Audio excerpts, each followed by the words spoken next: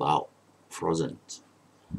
Okay, many years after, selepas beberapa tahun, Elsa was crowned Queen of Arendelle. Elsa was crowned means Elsa was chosen as a queen, replacing her late father. Oh, I see. Replacing her late means mendiang lah, someone who has passed away. Ayahnya dah meninggal. Elsa became the queen of Arendelle.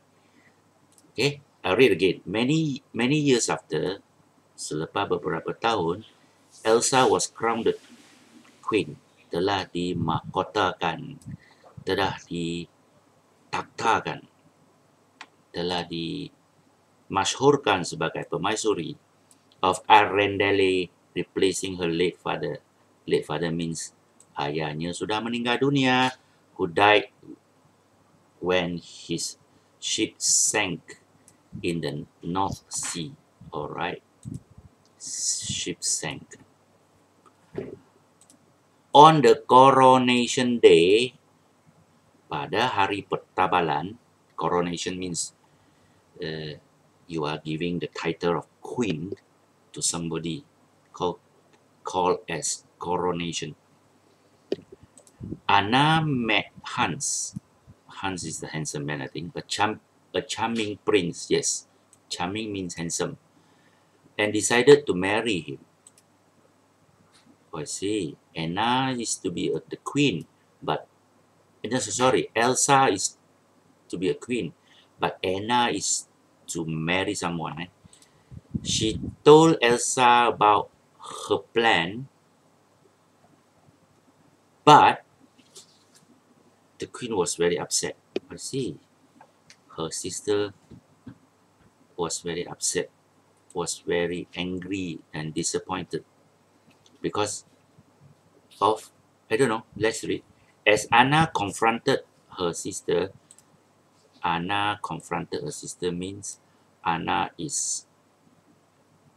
was angry and quarreled with her sister. Elsa bergaduh, adik-beradik tu. Elsa splashed her magic. Elsa splashed the magic and turned the summer into winter. Right. Summer means menjadikan hari summer, musim bunga tu, menjadi musim salji. This is only a story, kid story, I think. Cerita dongeng lah. Folklore or what do you call this? It's not real. Okay? Fearing the magic could harm her people. I see. Elsa takut magicnya akan mencederakan rakyat dia. Yes lah. Bahaya ni. If you have a special magic in your hand, special power lah, like the Spider-Man said, with great power come great responsibility. Dengan kuasa yang ada tu, kita kena lebih bertanggungjawab. Yes.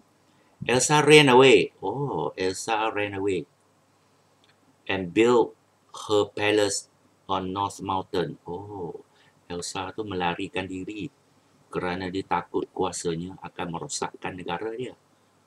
Anna, who was shocked, Anna terkejut by the incident.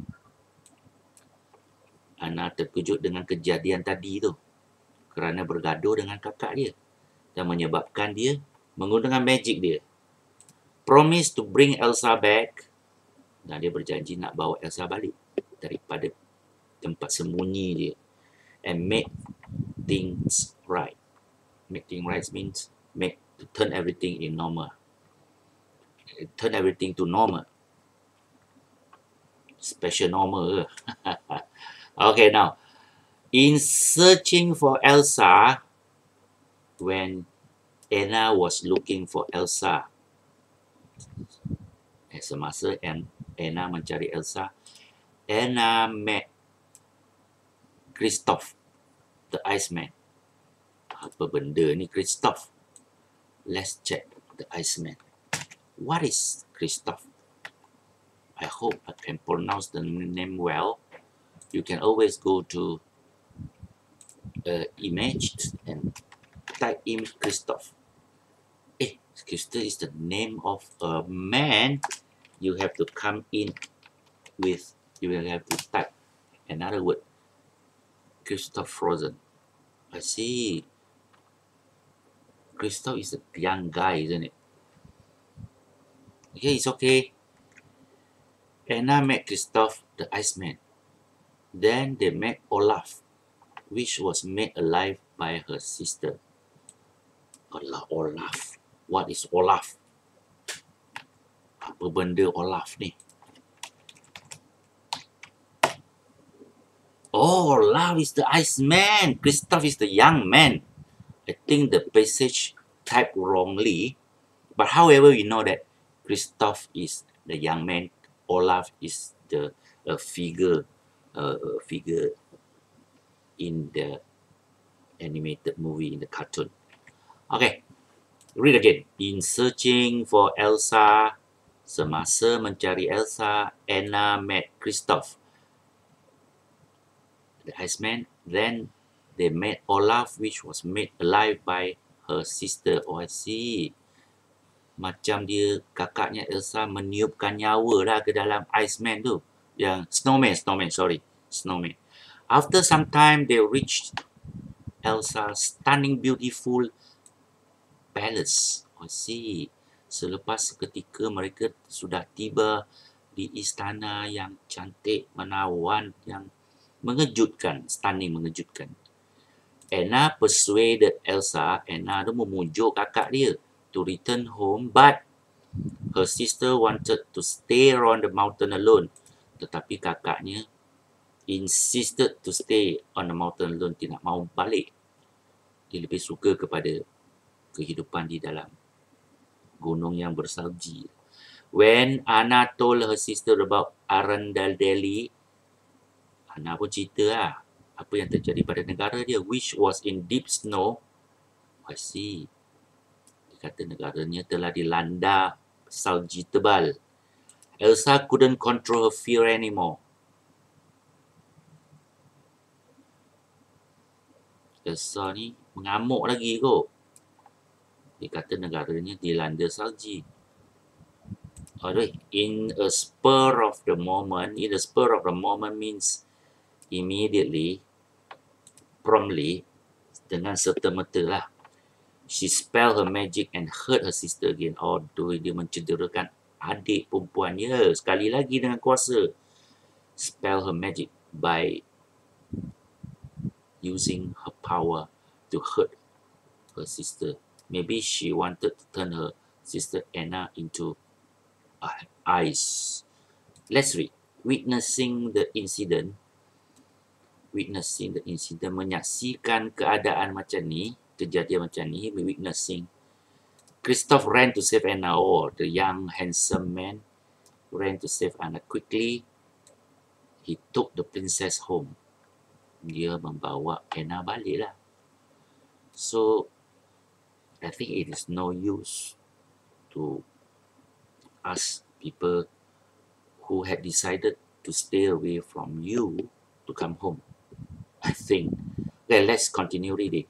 Before Kristoff and Anna arrived at the palace, both of them came back. Before they reached the palace, Hans and his men caught Elsa.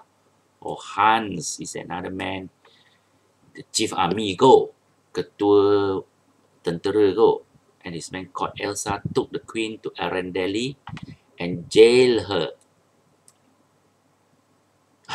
I don't know. Is this the real story? I don't think so. This story is the same with the movie you are watching. Okay, let's finish it. Maybe this is a modified story of Frozen. Maksudnya ketua tentera Hans tu menangkap Elsa kakak dia dan penjarakan dia. Later, kemudian Anna met Hans Anna berjumpa Hans and urged him to marry her. Oi, betul nak kahwin dengan berapa orang ni Anna ni. Now she likes to marry Hans. However, bagaimanapun, the cunning prince had another plan. Oh, cunning maksudnya putera yang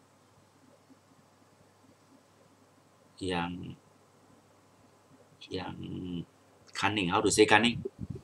Yang pandai kot, pandai menipu kot, like a fox, a cunning fox. The cunning prince, siapa tu cunning prince? Hans ke Christoph? Let's read. The cunning prince had another plan. He wanted to remove Elsa from the throne. But Elsa managed to escape. Oh, rupa-rupanya Hans tu jahat tu. He wanted to remove Elsa from the throne.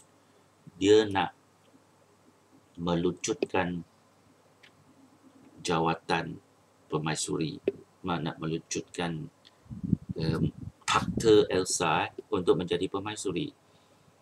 Bermaksud Hans wanted to become a king, new king for the country called Arendelle.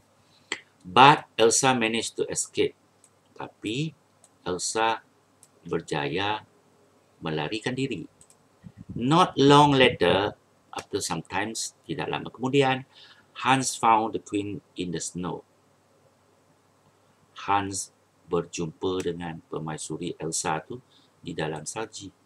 As he raised his sword over her, semasa dia mengangkat pedang nak bunuh dia. Okay? As he raised the sword over her, okay, Anna stopped her. Anna tu pada masa tu, in a split second, came and stopped him. Because of Elsa's spell, disebab sumpah Elsa tu, kan Elsa ada magical power kan, sumpah dia. Anna immediately turned into a frozen statue. Oh doi, Anna bertukar menjadi ice. Ice. Statue means like a stone, menjadikan frozen stone. Okay, let's check what is frozen statue in Google image. Frozen statue. Ni ya, something like this lah. Dia menjadi keras. Alright, macam ni ya. Oh, cantiknya statue dia. Okay, feeling so sad, sedihnya Elsa wept out of love for her sister. Elsa menangis walaupun dia menggunakan kuasa dia dengan tidak sengaja. Okay, Elsa wept out. Wept out tu menangis teresak-esak dan wept out of love. Menangis kerana kasih.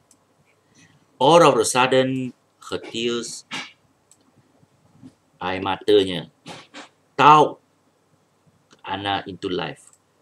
Taught di sini itu menukarkan Anna menjadi orang hidup.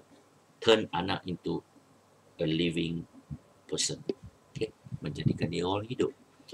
With the power of love tu, dengan kuasa cinta kasih, Elsa brought back the summer. Elsa juga menjadikan negaranya musim bunga.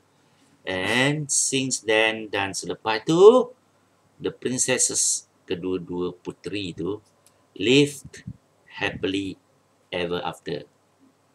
Lived happily ever after tu, duduk bersama, bergembira, berbahagia selama-lamanya. Okay, that's all for my reading second part. Remember to do the exercise. I will discuss with you with the exercise afterward. Okay.